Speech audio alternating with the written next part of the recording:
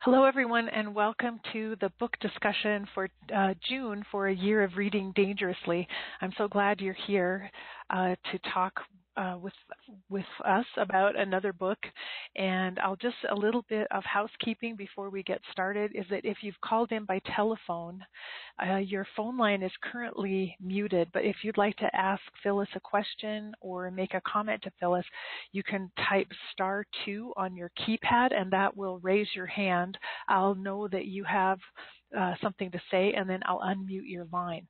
And I'll try to remind you of that during the middle of the call, but it's *2 on the keypad of your phone is what you need to press.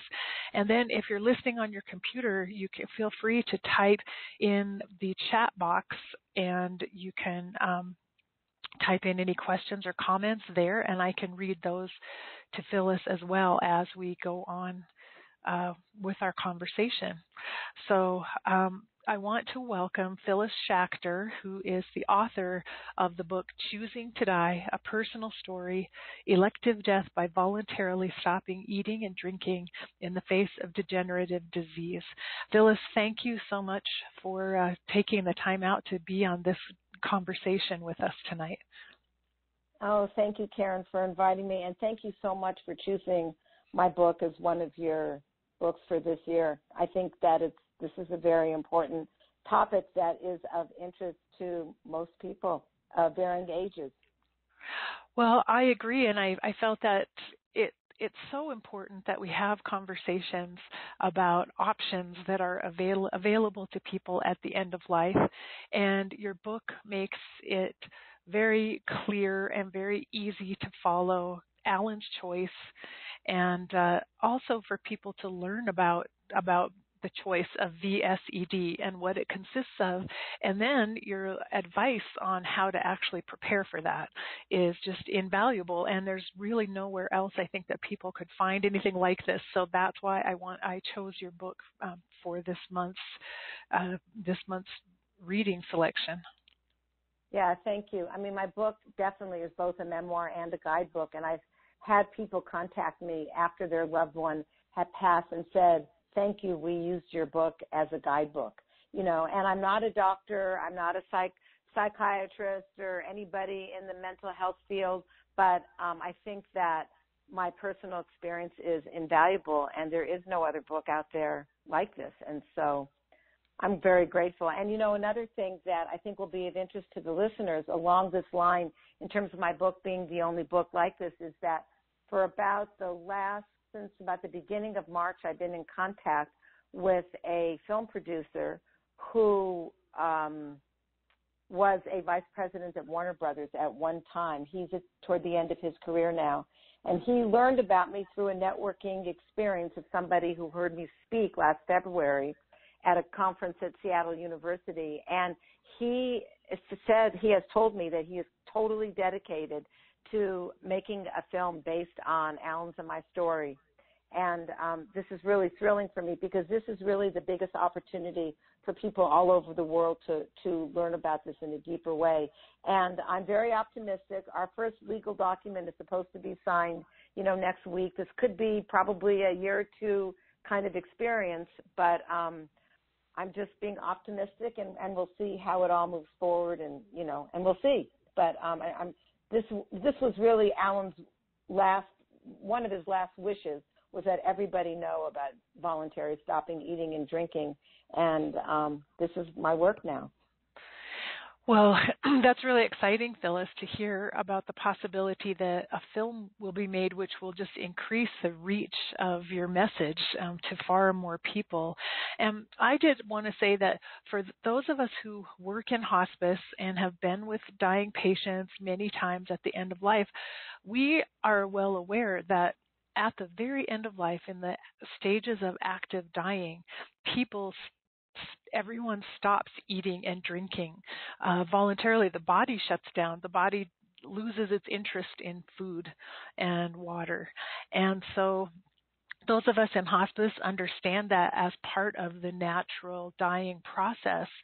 But your book illuminates so well that it is a choice that can be made when a person knows that it is time, that it's time to go. And I have heard of other patients who had just they knew they were in the dying process, they were in hospice, but they felt ready and that it was time, and they chose to stop eating and drinking. And your book is so helpful because it teaches people how to care for someone who makes the choice and how to keep them comfortable and how to be at their side and be present for them. Right. Thank you. I think the distinction you're making is very important because my husband's body, his physical body, was mostly not his brain, which is a significant part of the body. His brain was not healthy. The rest of his body was healthy. And so he made this very deliberate, conscious choice while he was in the middle stages, while he was still mentally capable. So he didn't have to live into the late stages like his mother had done and my father had done. And for me, as I read about that, it seems to me that choice required so much courage for Alan and also courage for you to be at his side. And I'm in awe of that because I look at myself and wonder if I would have the courage and the strength to do that. And I just wonder, where do you feel, where did your courage come from? Where did Alan's courage come from? His courage came from a different place than my courage.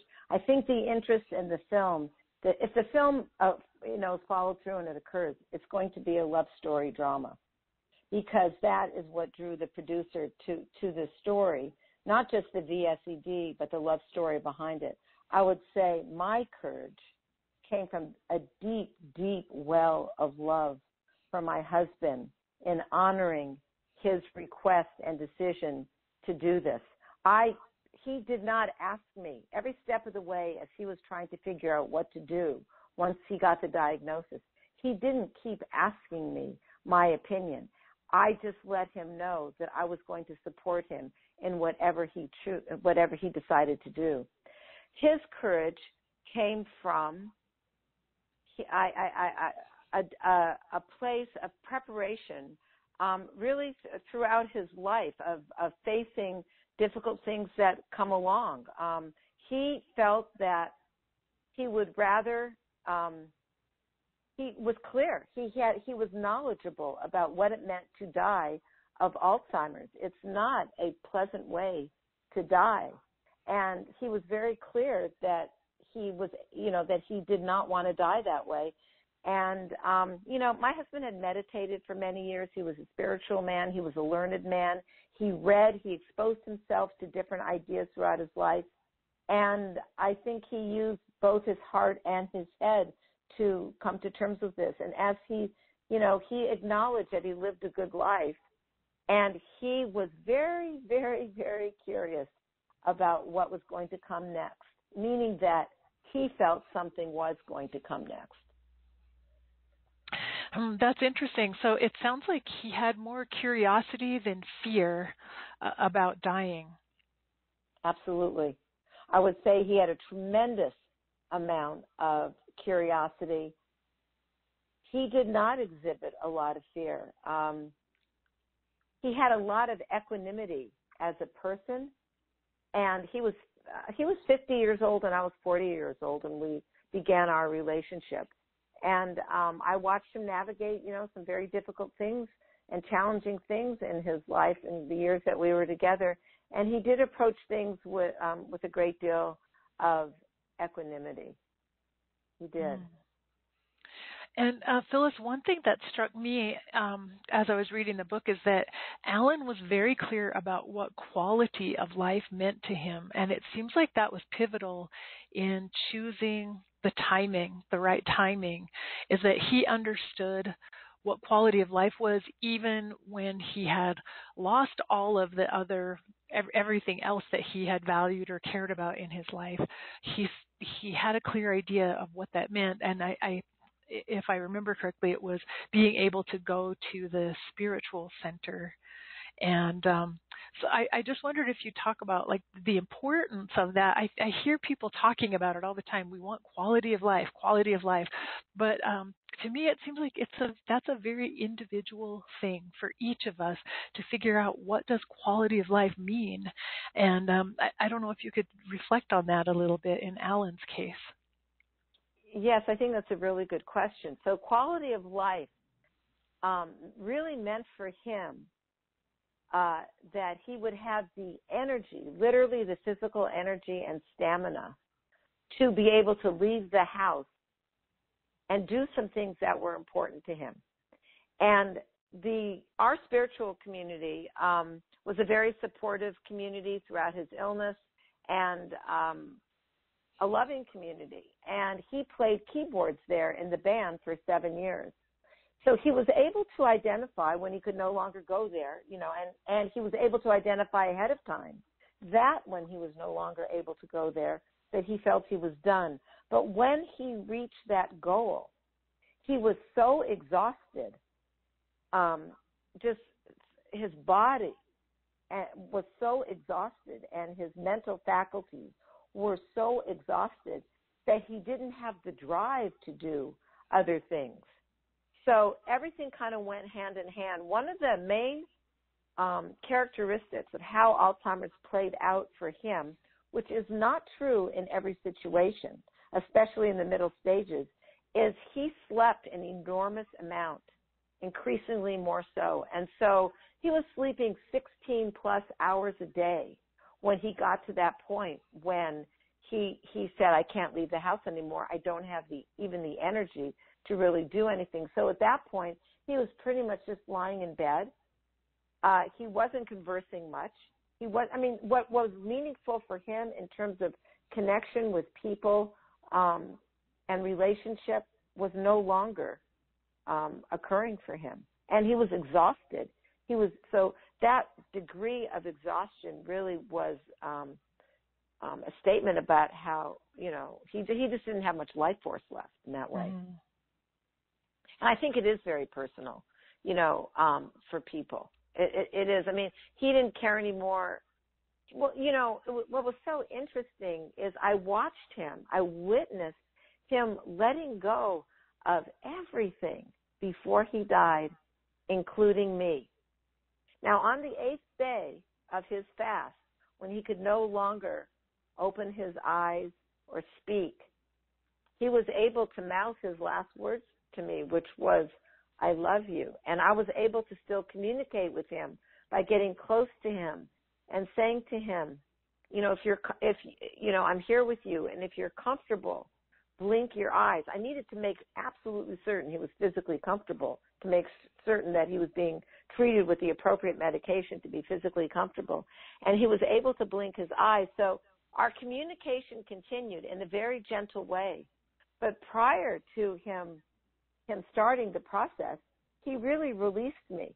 Now, prior to that, we spent months, probably a couple of months, every day. We had caregivers at our house every day.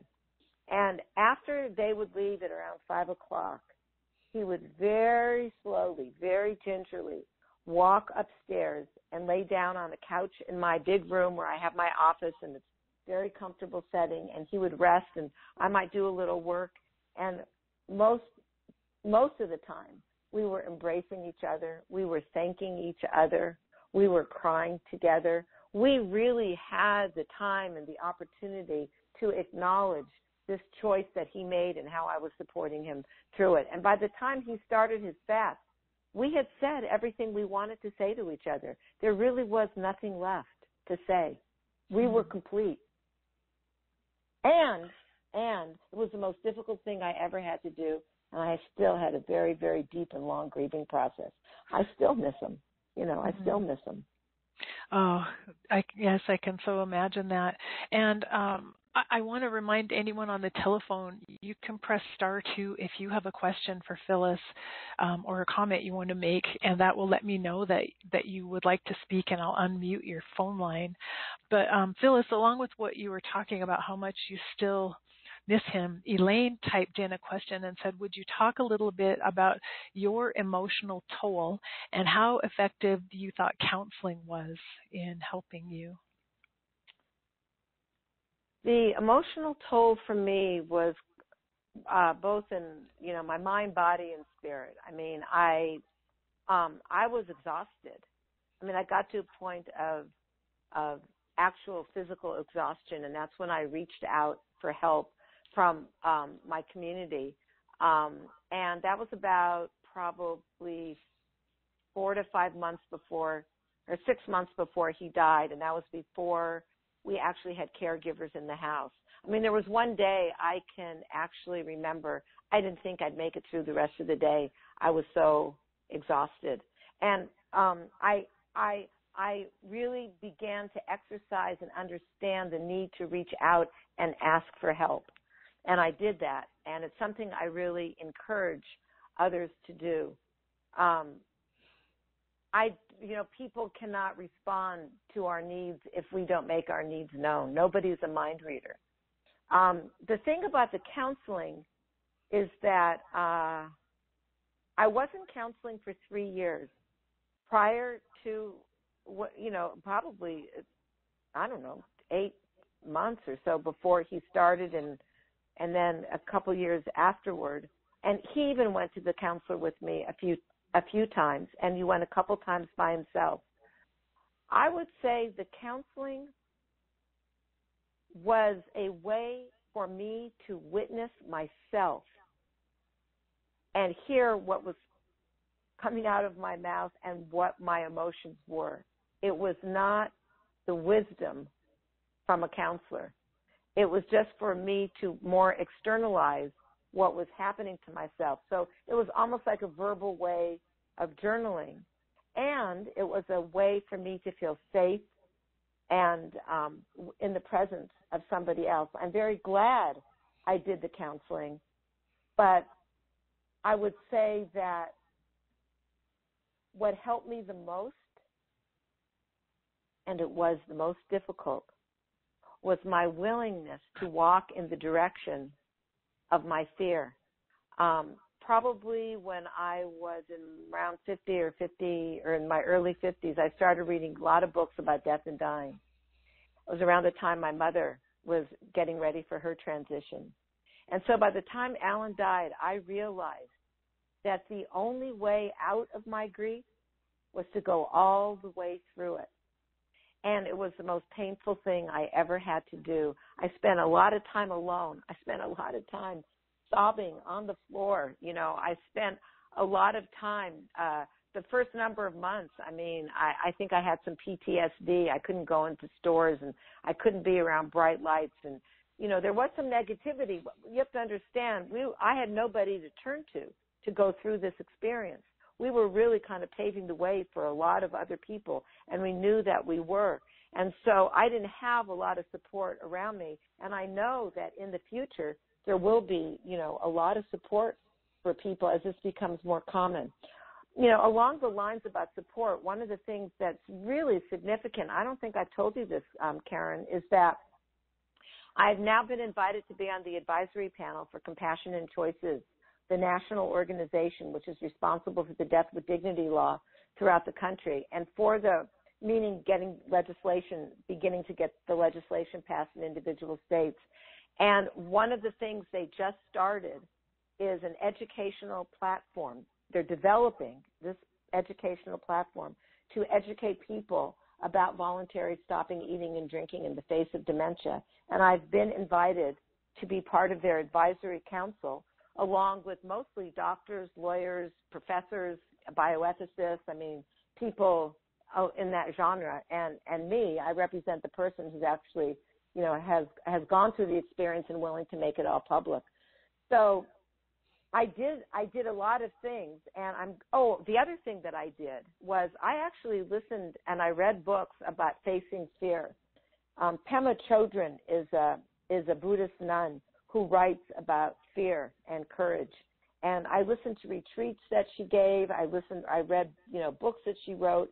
And it was like she was really like a private counselor to me in encouraging me to continue to face my fear, and then my trusting that if I did that, it would slowly but surely begin to dissipate. And that's what happened. And it took a long time. And I'm really proud of myself that I was able to do it that way. And I didn't just immerse myself in getting really busy and in other activity. I feel like I really completed that process for myself. It doesn't mean I still don't miss my husband, but I am in a new chapter of my life now. Well, it sounds to me like you took an intentional and active approach to being with your grief and not running away from it, not trying to repress it or hide from it, but just actively allowing grief to be present in your life, and then doing what you could to understand it and learn about it, which is really beautiful. Yeah, I don't think we really can run away from it. I mean, it may come out in other ways if we try to run away from it, but I just felt, I'm going to do this, and I'm going to survive. I'm going to be a survivor. I'm going to get through this. And I had, and people knew how I was feeling. I mean, the other thing is I allowed myself to be vulnerable. So I allowed myself to cry in front of other people, and I allowed myself to be in the grocery store aisle and running into somebody in my community and then saying, "How are you doing?" And I would just dissolve in tears. I allowed myself to walk through the doors of my spiritual community, and let somebody wrap their arms around me and dissolve in tears. And I just allowed myself to do that until it didn't need to happen anymore. And I spent a lot of time by myself. The other thing that I did do, which was a really big help, probably a lot of people don't know about homeopathy. It's a form of energy medicine, and it works in a very deep way, both emotionally and physically. And I've used homeopathy for about the last 30 or so years, and my homeopath helped me tremendously with the grief and the challenges I was going through. It helped hugely. So that's very interesting. And Phyllis, you mentioned that on this advisory committee that you're on with Compassion and Choices, there are doctors on the committee. And I wanted to mention that I was really thrilled to see the portion written by Alan's doctor in your book, because it was very insightful to hear her thought process and what she went through as she was deciding, could I be a support person? Could I be part of the team? And I think that's so important for other doctors to be able to read, because she was talking about exactly what doctors struggle with as they're trying to decide, how do I handle death with dignity and compassion and choices? Where do I stand? How do I fit in? And I just wanted to thank you for including that. That was really powerful for me as a doctor to read the words. I thought it was amazing how honest she was in that portion, and that she was willing to be that honest, knowing that it was going to get, published. And I even learned new things about her when I interviewed her about that. I mean, her act as if, her ability to navigate this process with Alan was so loving and extraordinary, when inside herself she was struggling. It was not easy for her.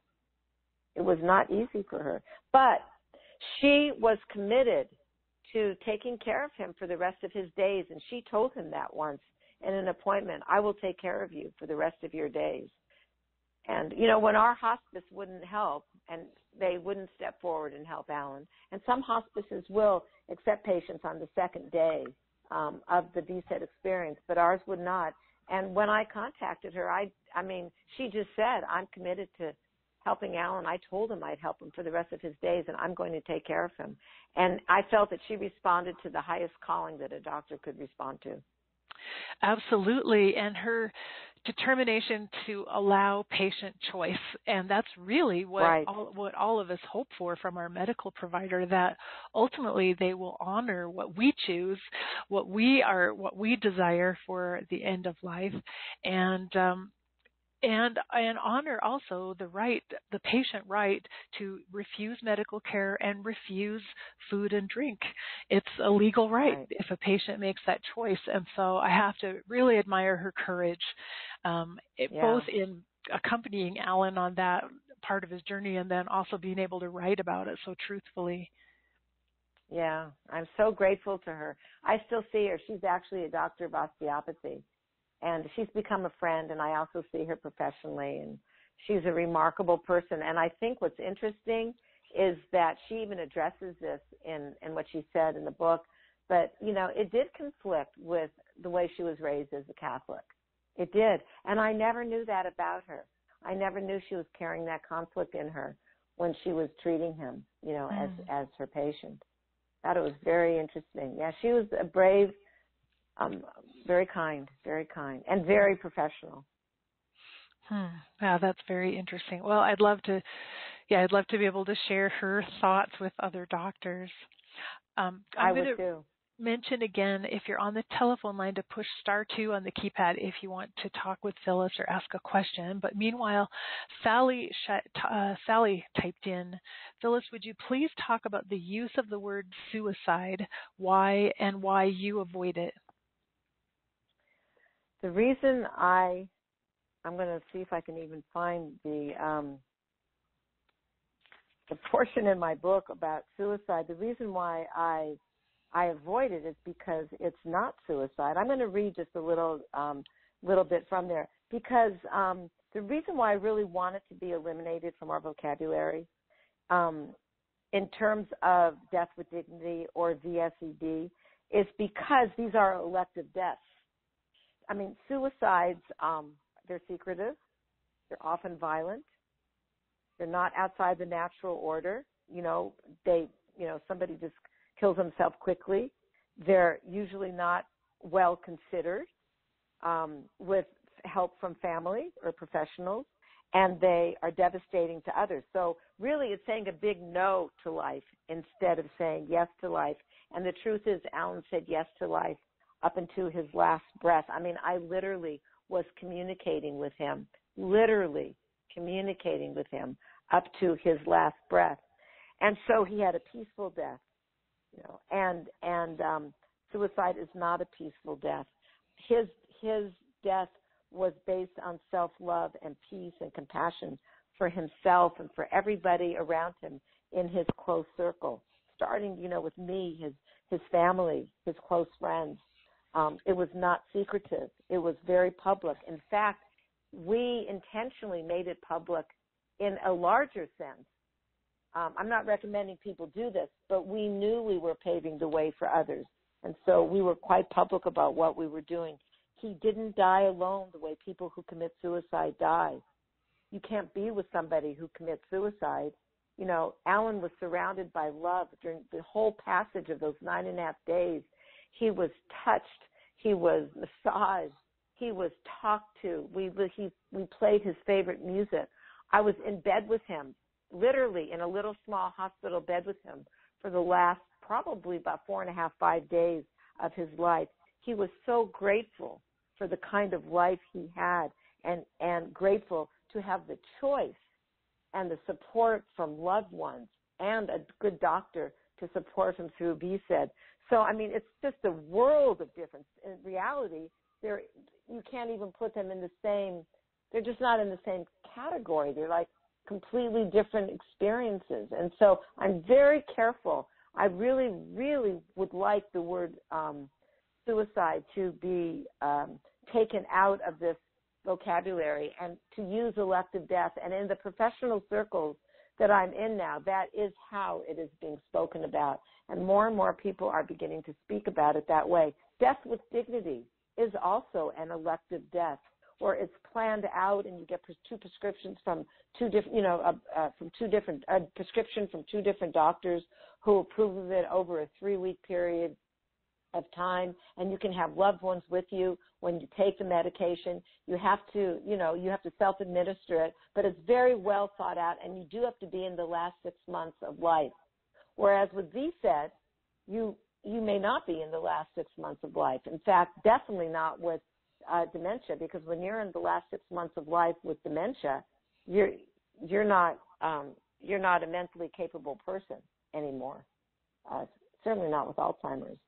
So I'm glad that question was asked, because I like to talk about that in all the public settings that I am, to get people to reframe their thoughts about suicide versus elective death. So thank you to Sally who asked that question. And then Phyllis Julie typed in, I very much appreciate your distinction between suicide and elective death. Neither choice is easy, but I feel it is important to not lose elective death as a choice to the negative shadow of suicide. And Jerry typed, I would like to second Julie's appreciation of your distinction between suicide and elective death. Thank you. So I think it is helpful for the rest of us as we talk about VSED and death with dignity and the language that we choose to use. And I think elective death is an interesting term that allows us to see how a person could make the choice from a different place than a person might choose suicide. Absolutely.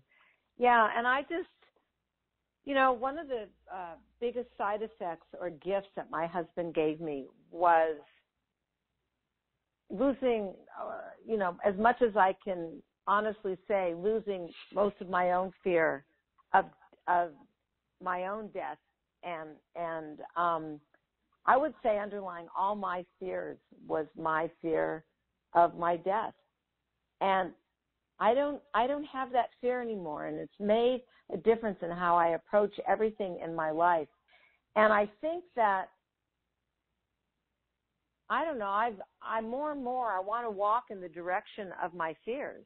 I don't want to be a person who pushes them away or uses substances to push them away. And we're all going to die. And I'm so grateful for the Death Cafe happening in this country where people can just come together over coffee and cookies and, ask questions and talk about death and dying. It's the ultimate mystery. It's the ultimate mystery, and it's something we're all going to have to experience. And it was remarkable to watch my husband prepare himself. He didn't talk about it a lot, but it was amazing to watch him just kind of layer by layer let go of his life. The last few months when people came and started saying their goodbyes, friends that he had known for years, they were the ones who were in tears. He really wasn't. It's amazing. It's not that he didn't shed any tears. We certainly shed a lot of tears with each other.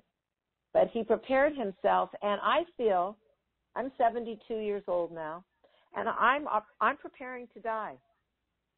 I don't know when I'll die, and I hope I live to be a ripe old woman like my mother did, who died at 95 and a half when she was living in my house with me for the last years of her life, and her heart began to wear out. She got angina, and one morning she just went into a light coma, and 4 days later she died.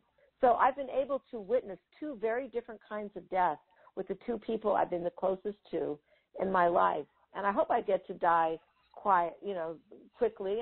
I don't know, for those of you who are online, if you know who Louise Hay is, who, started writing about affirmations and positivity and the law of attraction, I don't know how many years ago How to Heal Your Life came out, maybe 30 or so, but she died just a few months ago. And one of her sayings the last while in her life was, happy, healthy, happy, healthy, happy, healthy, happy, healthy, dead. That's what I want. I want to be healthy, happy, and that's it, and then dead. That's interesting. Well, I do really appreciate the message. And kind of knowing, because I guess I've always believed that if I prepare myself for the fact that I will die someday, and I've been preparing for this all of my adult life, thinking about it, that it will make the dying process easier because I will already have faced the fears that come up. And as you mentioned how Alan he really finished some unfinished business in those last months before he died. So it sounds as though he left nothing undone. And that's what I aspire to. I want to do all my work right now while I'm here and while I'm able to. And I don't want to leave it. I don't want to leave it until I'm on my deathbed and suddenly in a panic, like, oh my gosh, there are 10 people I never forgave for things they did. And I don't want to die with all of this anger inside of me.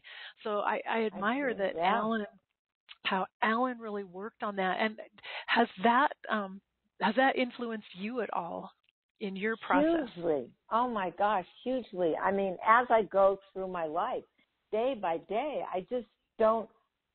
I won't let myself build up and negativity. I mean, I have to find outlets for it in a healthy, positive way. And I do that. I would say I'm living from a place of compassion and kindness and understanding as best as I can every day of my life. And I hope to be a growing, learning human being up to the time I take my last breath. I aspire to do that, but I take care of business now as I go along. And maybe not to my satisfaction always. I mean, there's a lot of acceptance that comes along with the challenges that we have in our life. I mean, it's not like I have every single relationship with every person on the face of this earth is perfect for me, but I feel like I'm more understanding and my heart is open more and I'm more compassionate to the other. And it's an ongoing journey of growing and learning and understanding. And that's how I want to live. That's how I am living. Well, I remember reading when you were talking about Alan's decision to voluntarily stop eating and drinking, and that's when he seem to recognize there's more work I need to do. And it makes me wonder if there is a point for each one of us when we see our health dwindling or when we see that we're entering into this, maybe the last stages of life, if something awakens in us, this desire, and we suddenly see more work that we could do than we were aware of before. I don't know if you have any thoughts about that. I do. I think that, my thoughts are, it's not an answer, but my thoughts are, we're all on our own trajectory, our own journey, our own life journey. And how we grow, how we mature, how we resolve the challenges in our lives happen to us in an individual, unique way. I mean, Alan was aware, for example, of the challenges he had by being raised with a loving but very critical mother, and how that affected him. And it wasn't until probably the last 2 months of his life that he got the proper professional help to truly forgive her and to understand why she might have been that way and what her life might have been like. For somebody else, they might not ever forgive their mother. For somebody else, they might be able to forgive their mother when they're 42 years old or 28 years old or whatever our challenges are. And I think that the life journey is so individual in terms of what we need to navigate so that we can be free inside and not carry burdens. And I think my work, my ongoing work is to do that on a daily basis without that being a burden. I mean, it's not like I want to be always releasing my challenges, but yeah, I'm aware that I'm on my own unique journey, and I want to live consciously. I don't want to be asleep. I want to live as fully as I can and then let my life go with grace. I was thinking along the lines of Louise Hay's quote, loving, learning, loving, learning, loving, learning, dead. Yeah. Yeah. Happy, healthy. I heard her say that once on an interview. It was so funny, I mean, she was, and you know what? She died in her sleep. Isn't that amazing? Yeah, that really is. At 90. When she was 90 years old, several months ago, she died in her sleep. And wow. I believe she really did say to herself over and over, happy, healthy, happy, healthy, happy, healthy, dead. Well, Phyllis, Kathy asked the question, are there any dedicated facilities for helping people who have chosen VSED? The only dedicated facilities that I know of is there are some hospices throughout. I'm going to say I know of them in Washington. I don't know about other states. I live in the state of Washington. And there are some hospices and medical directors at those hospices who will accept people on the second day of the VSED experience. That's all that I know. I think there's a lot that's going to occur, I think, through this process with Compassion and Choices in developing an educational platform around VSED. And as a result, there will be a lot more supportive opportunities for people. Clearly, essential medical support is absolutely necessary in going through the VSED process. This is not something that you just decide willy-nilly and stop eating and drinking one day, or you say to your son or your daughter or your nephew, I'm going to stop eating and drinking tomorrow. It's not like that. I mean, the dehydration process more, and you know this, of course, better than I do, Karen, as a doctor, but my understanding is the dehydration process that can, cause the pain. There could be delirium. I mean, there's all kinds of things that can happen. And the reason why Alan had a good death we kept him comfortable was because of our preparation.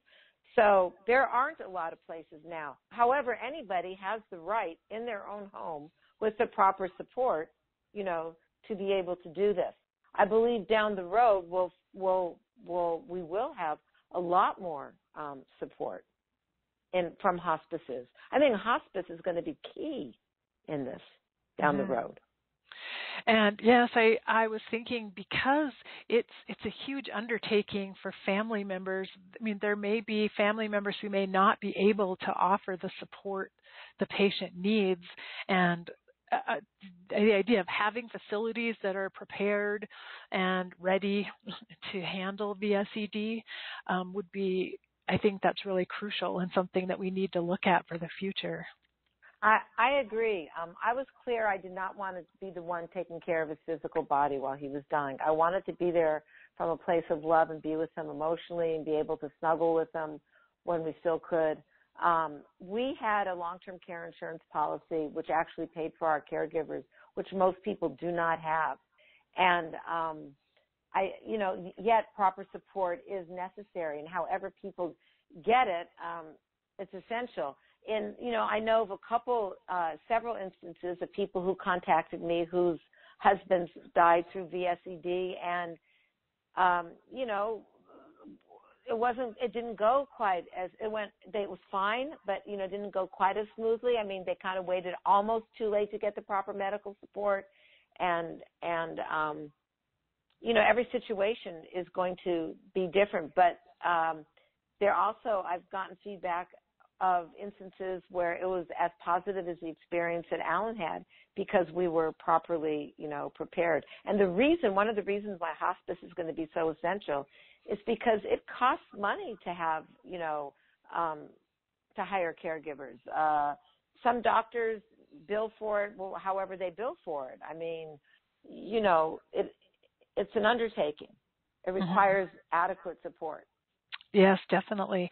And Phyllis, you mentioned that you had long-term care insurance. I'm just wondering about this from a practical perspective. Looking back, would you recommend that other people consider getting long-term care insurance?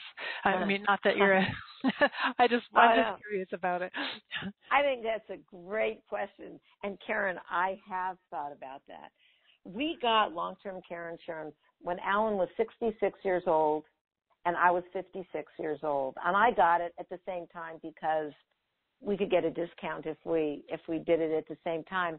And my big fear was that he was going to get Alzheimer's, because there was so much neurological disease between the Alzheimer's and Parkinson's on both sides of his family. But you know what? In all honesty, when I think about it now for myself, if I were that 56-year-old or 60-year-old and I didn't have it already, I don't think I would get it. I am not advising that people not get it, but I am so clear for myself that I do not want to linger in my life in a state of suffering and dis-ease, that I would either choose death with dignity, if necessary, if I had a terminal disease within the last 6 months, or I would VSED if I get dementia. And whatever money I mean, I have spent far more money on premiums than it would cost me to VSED. Mm. I would recommend people to set money aside and know that they have a little pool of money if they needed it. You know, Yes. that's really what I feel now. That really is what I feel. This is not any kind of legal or medical advice. It's just what at all. I'm going to say that over and over. You know, I mean, as a disclaimer, I'm not advising it for anybody, but for myself, that's where I have matured into. That's what I've grown into. That understanding. So that's an interesting perspective. I'm glad to hear that from you. Thanks for asking that, for answering that. Yeah. I also wondered, because you live in Washington, which is a right to die state, do you feel it was any easier for you to go through the paperwork and get everything in place that you needed than it might be for someone who lives in a different state where right to die is not accepted by law, but also not by the majority of people who live in the state? I think that's a good question. Now, VSED is a legal option. It has to be differentiated from death with dignity, which is not a legal option unless you go through the protocol that's designated in particular states.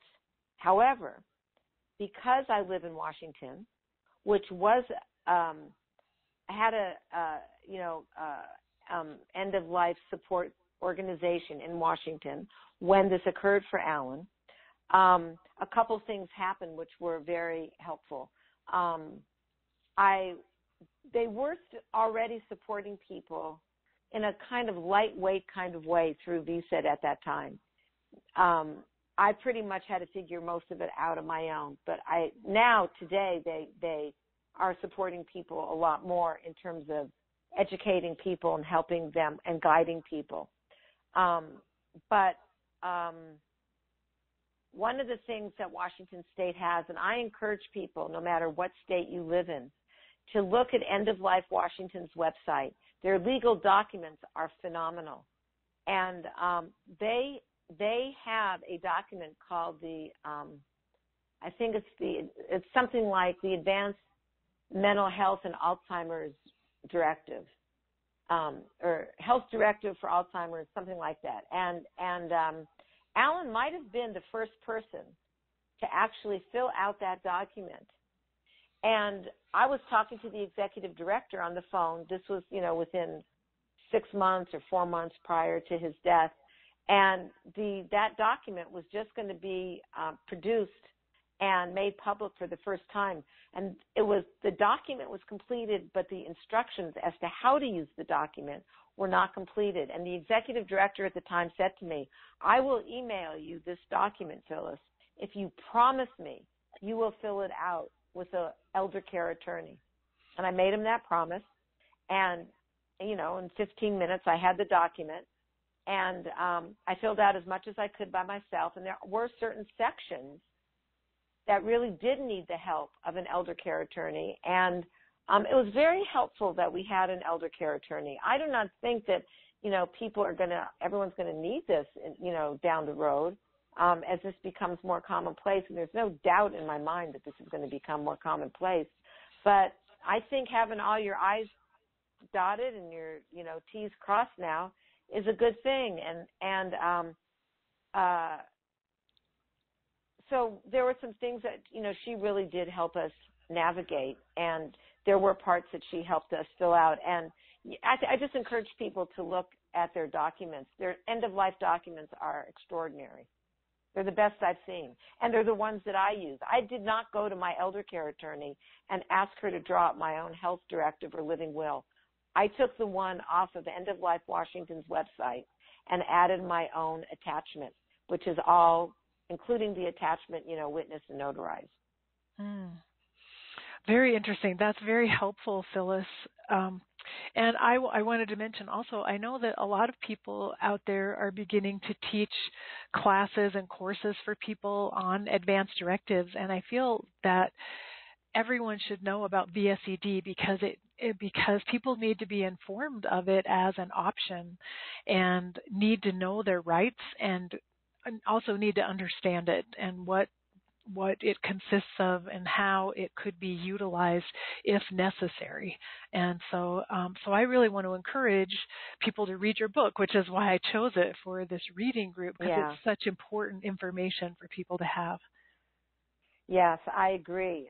I think it's very important for every person to have, even young adults, and there's a lot of interest that I get from people who are young adults whose grandparents, have dementia and so forth. And boy, if the film gets produced, as I hope it will, that it will be a milestone for millions and millions and millions of people in terms of understanding this as a gentle, if done properly, way to die, a loving way if done properly. Well, yes, and I would love to see the word get out to every hospice, to every palliative care doctor, or anyone who works with people in later life, to understand VSED and view it as an option and something that they have an obligation to learn about and know about and understand in order to help their patients if patients should make that choice. Yeah, one of my personal dreams is to do some teaching with a doctor to people in medical school, the younger doctors, or to any doctors, but especially the younger doctors. And the foreword to my book is written by one of the most well-known palliative care doctors in our country, who's Dr. Timothy Quill. He's in Rochester, New York, and works out at the Med Center there. And he wrote the foreword to my book and is also one of the significant doctors on the advisory panel with Compassion and Choices now, along with other professionals. Myself, I think, let's see, Elaine asked, how could we incorporate VSED education when we're teaching people about advanced care documents? So I don't know if you have any thoughts about that, Phyllis. Yes. There's a film called Speaking of Dying. It's produced by Trudy James, TrudyJames. Trudy is actually the person who educated me about VSED when she was doing volunteer chaplaincy work for End of Life Washington. And that's how I learned about it. She produced a film called Speaking of Dying. It's available on Amazon. And in that film, it discusses about 5 or 6 different ways to die and interviews people about different choices people are making in the preparations for their end of life and for their health directives. I'm on that film as the person who's interviewed for VSED. So what I think is important, and the reason why I'm recommending the film is because it's a beautiful context. It's only 35 minutes long. It's about maybe $20 to buy. To look at death from different perspectives. Trudy also, and she has a wonderful model of training facilitators to work with individuals in groups of about 8 to 10 or so, 7 to 10, who get together for I don't know how many sessions, 4 or 6 sessions, and talk about death and dying, talk about their issues, and during the course of these classes over a 4 to 6 week period, end up talking with their families and end up filling out their health directive, and then it's all done at the end in that supportive situation.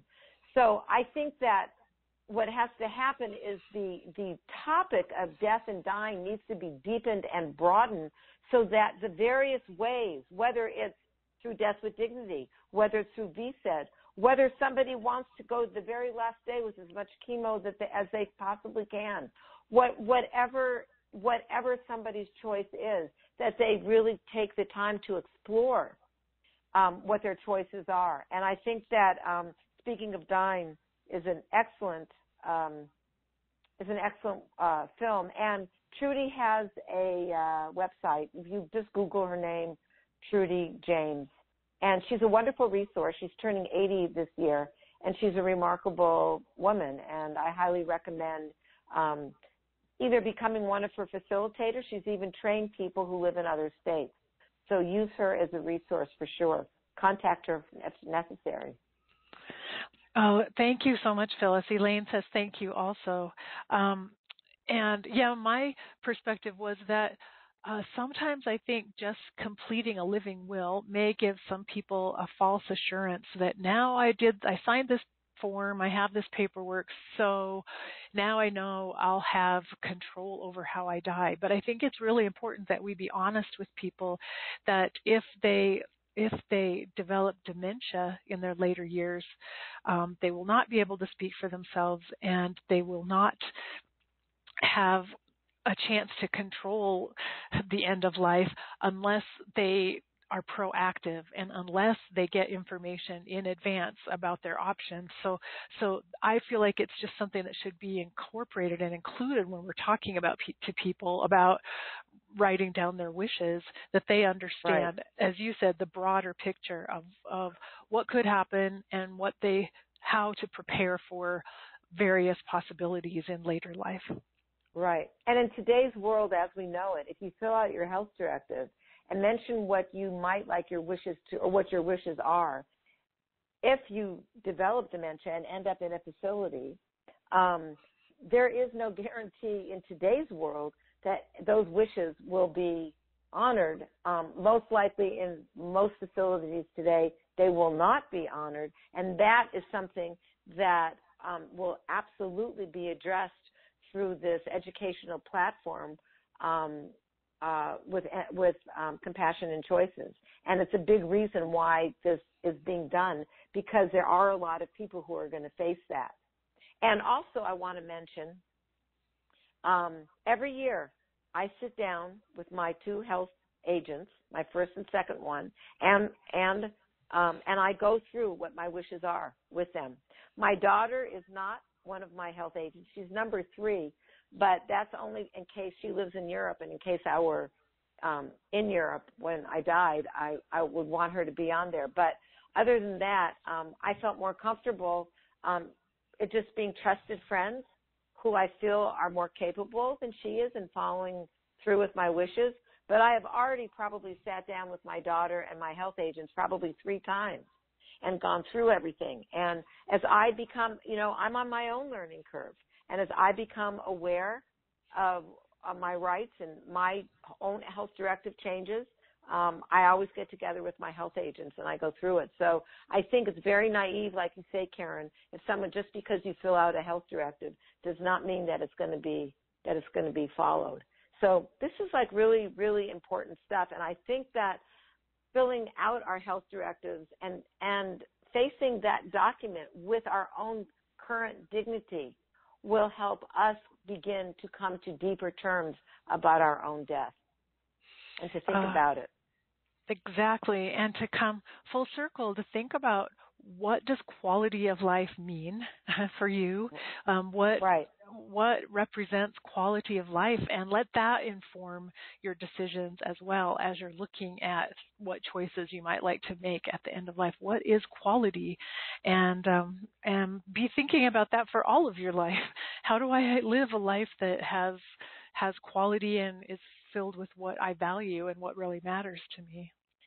Right, and it will be different for different people. In other words, there's no judgment about that. It will be different for different people. Exactly. And that is to be honored. Exactly, which is why each of us needs to do the work, do the processing, think about it, and prepare ourselves as best we can.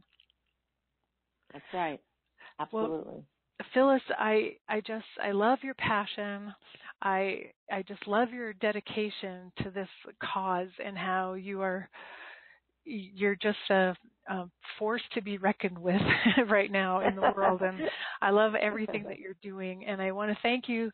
Thank you for the book. Thank you for your work. I'm hoping the movie comes to pass, because I think that would be wonderful. And thanks so much for just being here and talking with all of us.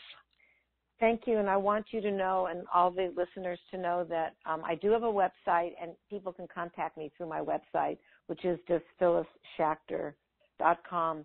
And also, Karen, I just want to thank you for your dedication and the kind of work that you're doing today. I mean, I feel like you're a league unto yourself in the breadth and depth of all aspects around death and dying that you are approaching and sharing and educating others with.